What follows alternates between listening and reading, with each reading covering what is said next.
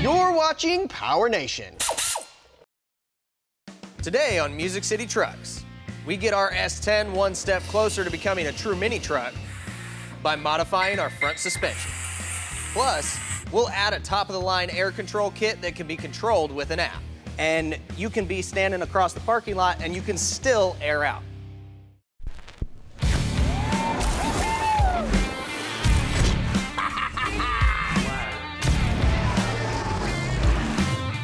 This has got to be the most iconic design ever.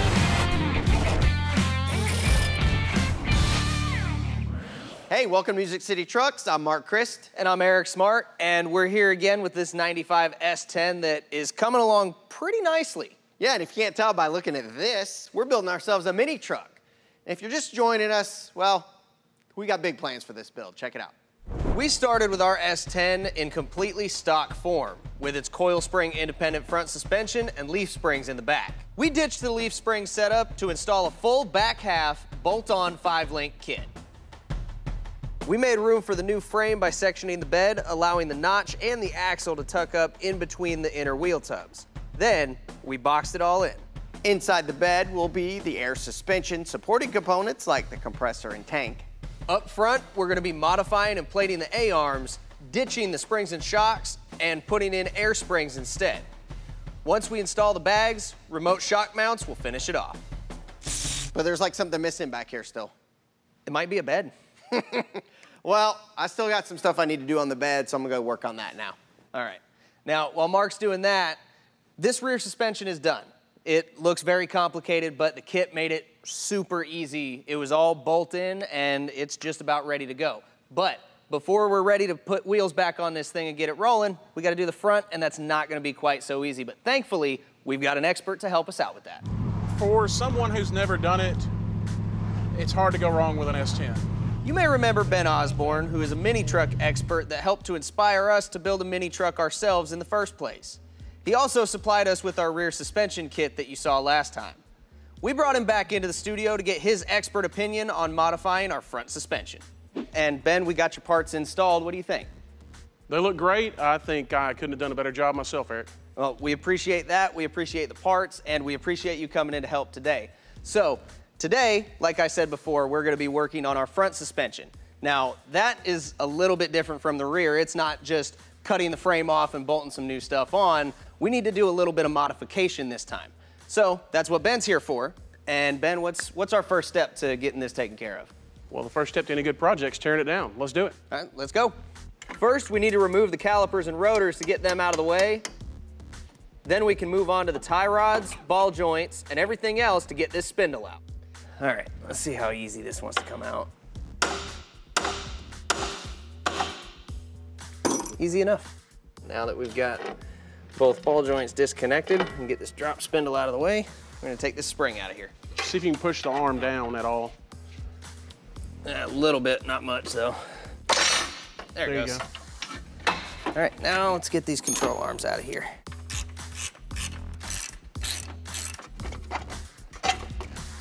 It seems like Mark always disappears during the dirty part of this thing.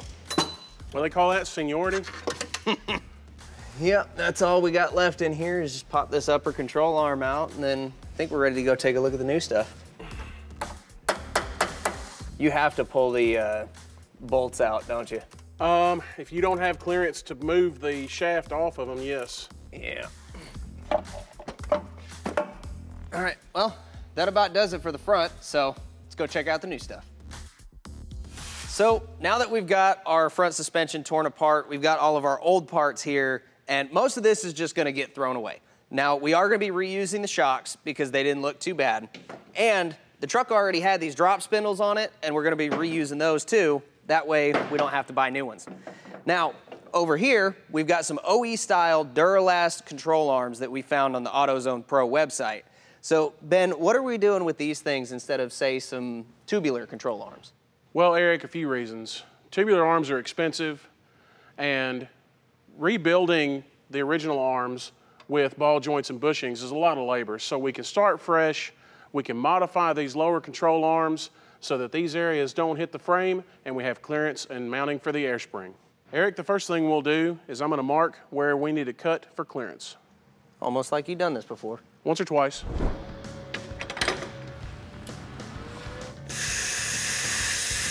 This might look pretty precise, but you don't have to be too exact because you're still gonna have to touch it up and do some fitting before you weld the plates in.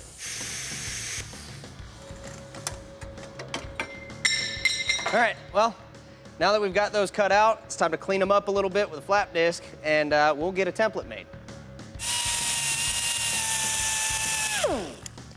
All right, well, I think those are just about ready to go. Ben, I don't think that'll hold a bag. You're right, Eric, it won't. So how about you go cut me a couple of these out of metal? Now that we've got our template made, we're gonna trace it onto a sheet of 3/16 steel. Then, we'll fire up our Forney Flex 30 again to get these things cut out.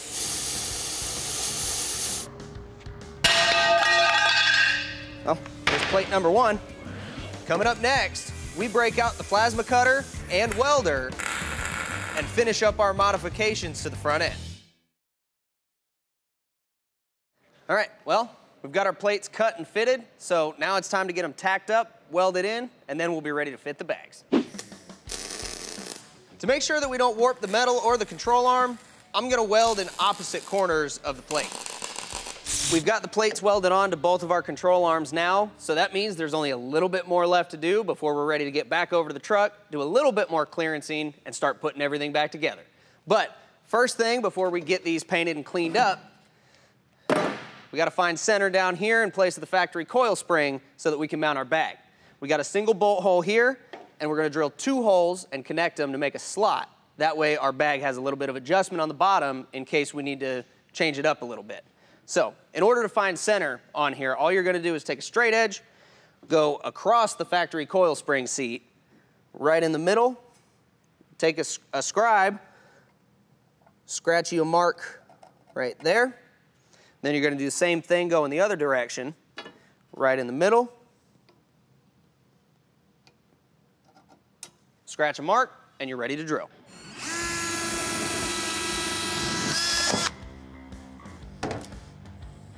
All right, well, we got our control arms done. What you been up to over here? Well, nice job on those. While you were busy, I cleaned up the frame and marked it for your clearance cuts because when the air spring's in here, we don't want anything to puncture it or rub on it. And because the air spring's now in the way, we can't mount our shock in its original location. So we're gonna hang it on this side of the frame. To do that, I started with a template. Okay. And then I fabbed you up some brackets. Awesome. Well, that'll save me a little bit of work, but I guess I got the rest of it cut out for me, don't I? You better break out that plasma. All right. It's a little tricky cutting in these tight spots, but we'll come back and clean it all up.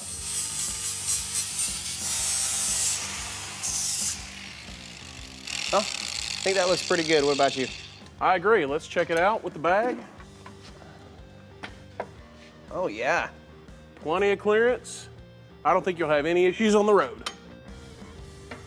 We're gonna start with the lower control arm so that we can finish mounting the bag. Oh, we're close. Oh, there we go.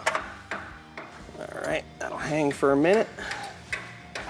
Looking good. Yeah, we're in pretty good shape so far. Perfect.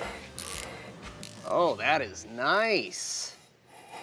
Be interesting to see what happens when we get that upper and the spindle in. We'll finish installing the upper control arm, and then we can wrap up the front suspension. There's the first one. Just get the second one in, get it nutted down. Yeah, in that case, put in all the shims. Yeah. All right. So before we put the knuckle back in, we wanted to show the difference between a drop spindle and a stock spindle, and why we're going to be reusing this instead of putting a new stock spindle in it. Now, on the stock steering knuckle, the spindle itself sits lower towards the lower ball joint mount. On a drop spindle, it sits higher, kind of in between the upper and lower. Now, you might think that's a little bit counterintuitive, but when you raise the spindle, you actually put your wheel hub higher off the ground, which brings the rest of the truck down. So you get about 2 inches of lowering in the front with this, and without that drop, we wouldn't be able to lay frame. So we're gonna get this cleaned up a little bit, and we're gonna reuse these old ones. All right. Getting pretty close here, I think. Agreed. Not much left. We're gonna have to get shorter links. Nah. Looks like you're about done, Eric. Just about. I mean, I gotta tighten a couple things up and get the brakes on, but I can do that later. I know you're a busy man, you don't have all day. Is there anything else I'm gonna have to modify before we can lay this thing out? I got a few things for your punch list. I brought you a steering kit that'll resolve the tow issues you're gonna have when the truck's really low. You wanna raise the exhaust so it doesn't drag the ground. You wanna modify the transmission crossmember and get it above the scrub line. All right, awesome. I think we can take care of that. Now, once again, Ben Osborne, owner of Buddy's Garage. You've been a huge help today, and I can't wait to show you this thing when we're done with it. I'm glad to help, and I'm excited to see it. Next up, we get crafty and begin installing our new air control system. I went ahead and made us a template. That way we can get both of these in the exact same spot. Well, we've got ourselves a mini truck. Well, almost. We've got bags on all four corners on our S10 now, and it's time to, well, kind of finish the install of the suspension, which we've got to get air in the bags and air back out of the bags. And it's gonna be a little bit of work, but that's what we're gonna tackle next. So when you're building an air suspension kit, obviously you have a lot more to consider than just the bags. Now, we went to Summit Racing to look at some options for controlling those bags because you still have to get the air in and out of them. Now, there's a lot of options as you can see here, and we wanted to show you a couple of them just so that you know what you're getting into when you try to build a kit like this for yourself. At the base level, you've got this kit right here. It is all-inclusive, everything that you need to get your suspension to function. Now, it comes with your valve block, you've got your controls, your gauges, all your plumbing and your wiring, plus dual compressors and a 5-gallon air tank. This is a kit from RideTech, and it will get you doing exactly what you want to do with your air suspension. But if we want to take your kit up to the next level, well, you could upgrade to something like this. Now, everything that you see here is just the controls. It's got an ECU, it's got a little touch screen here, all of the wiring to get it all working. Basically, all of this does everything that this does. So it's a little more complicated and quite a bit more expensive, but what's nice about this is you could just piece together the rest of the kit on your own, or if you have an existing kit like this in here that Eric just showed you, you could buy this kit to upgrade it to take it to the next level. Or you could get this, the AccuAir Ultimate E-Level Plus onboard air suspension control kit.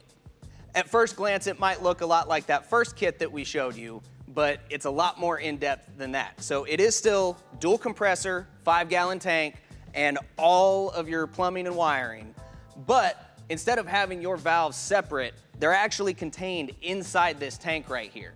Now, that frees up a lot of space when you're trying to set a kit like this up. It also comes with ride height sensors for all four corners. You've got your controller here, your ECU, and if that's not cool enough, you have an app on your phone as well that you can control all of this from pretty much anywhere. It's got long-range Bluetooth connectivity, and you can be standing across the parking lot and you can still air out.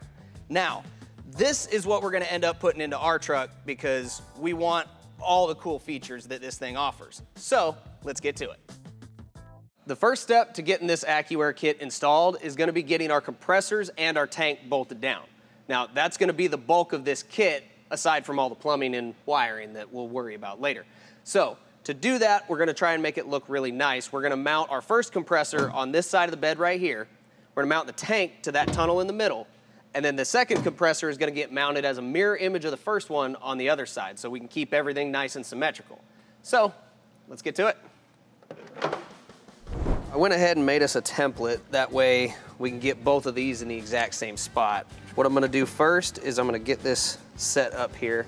The outside bracket of it towards the outside of the compressor, it stops right at the edge of it. We're gonna leave a little bit of room back here for the compressor housing to actually sit and not be outside of this lip right here. Mark this corner.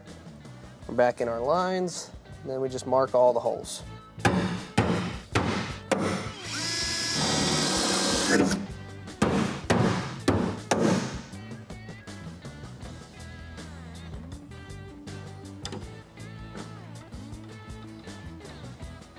Time to move on to the tank. Let's see about getting this tank fitted. This kit did come with a template, but I decided to make my own using tape because this surface has a slight curve to it, and I want to make sure it's going to stay in place while I'm marking and drilling.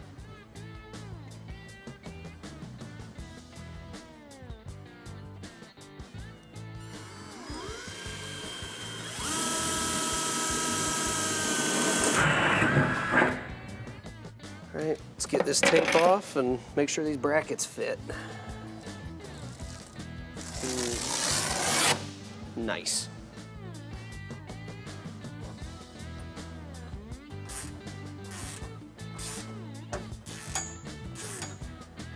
All right, now that we got the brackets tightened down, it's time to see how this tank fits. So far, so good.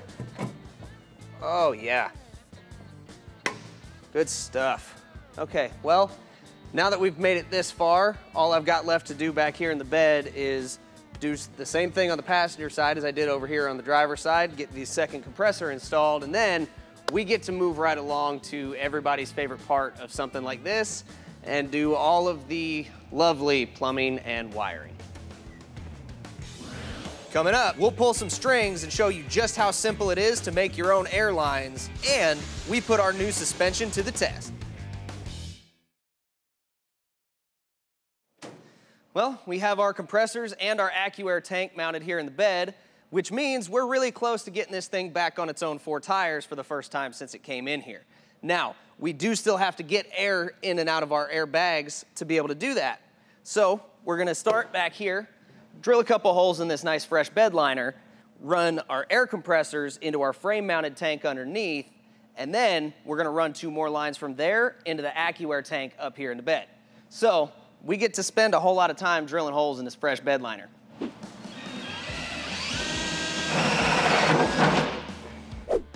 These factory lines on our air compressors are pretty nice, but we want everything to match and we can't make any more of these. So we're gonna make our own AN lines. Now, we have to measure for that because those aren't long enough, and I don't feel like trying to run the AN line itself to mark it and cut it. So what we're gonna do instead, we're gonna do it with string. First off, when you're measuring for a line with string, you're gonna tape it off at your start point, and then anywhere along the route where it's gonna make a bend, you're gonna tape it in place so that you can get a good estimate for how long your line needs to be. So we're running through the bed. I've already got it taken care of up top. So now we're gonna come up and over the frame rail and then just get it right about here. Then give it an extra inch or 2 just to be safe. And cut. All right, now that that's cut, we can go ahead and we're gonna bring the truck down, and then we're gonna take that line, or rather what will be the length of the line, we're gonna take that string, tape it to our line, and use that as a guide to get our cut. Now, of course, the string isn't always gonna stay exactly in place or be an exact measurement. We're gonna make up for that, putting our tape just a little bit off the end of it, and then marking on the outer edge of the tape. And when you're cutting AN line, you wanna make sure you get a good clean cut, obviously. I test fitted this and the length is perfect, and then I went ahead and I got some grommets put in here in the bed. That way, you know, that thin metal can't dig into this once we get back on the road and things start shaking around. We're gonna run this through, and then we'll put the ends on this so that we can connect it at the compressor and at our reservoir tank underneath. First off, I'm gonna make sure these grommets are good and spread out. Work it in there nice and easy, and just run it through until you got a decent amount on both sides. We're ready to get the hose ends on here. Getting these AN fittings installed isn't really all that hard. I know it might seem intimidating, especially if you've never done it before, but there's just a couple basic things you need to do this. Primarily, you need assembly lube and thread sealer. I like to put just a little bit of lube on there, and then I also like to take a socket just to get good press on there. Get a little bit of a twist. Make sure it goes on there straight. You want it so that you're almost up to it with the line itself. And then we're gonna be using the tub method for the thread sealant. And get it started by hand. You wanna take a little bit of tape, and you can wrap it nice and tight up against the back of this end of the fitting. That way, if it starts to back out while you're tightening this down, you'll know it. and you can start over. I like to leave it on the connections before testing. That way you can see if you got a leak, it'll start to bubble out. Now that we've got one fitting done, we just get to do that 7 more times. That way all of our lines are made, and then all of this will be connected. All right, we should be just about through. There we are. All right, let's keep going. We're about ready to get this line connected here. That reaches perfect so far. So now that we've got it run and connected to our tank, we know that it's not gonna need to change in length. There we go. We got our first bag connected, and that means we still have 3 more to do. And we're starting to run a little bit short on time today, but I really want to see this thing working before we have to get out of here. So I think we're just gonna make a little bit of magic happen here. Whoa. Hey, that actually worked, which means that this stuff must be working now, and there's only one way to find out.